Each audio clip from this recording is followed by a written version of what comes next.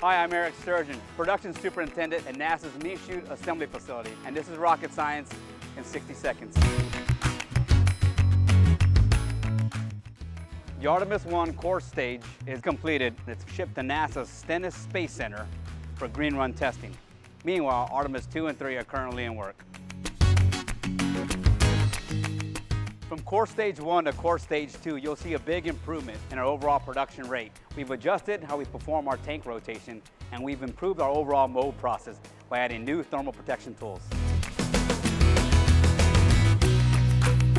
The SLS core stage for Artemis 1 is a brand new first-time build. Its design concept will be used for every Artemis mission. Capturing the lessons learned ensures that we have high quality, high performance, and safety for all of our employees.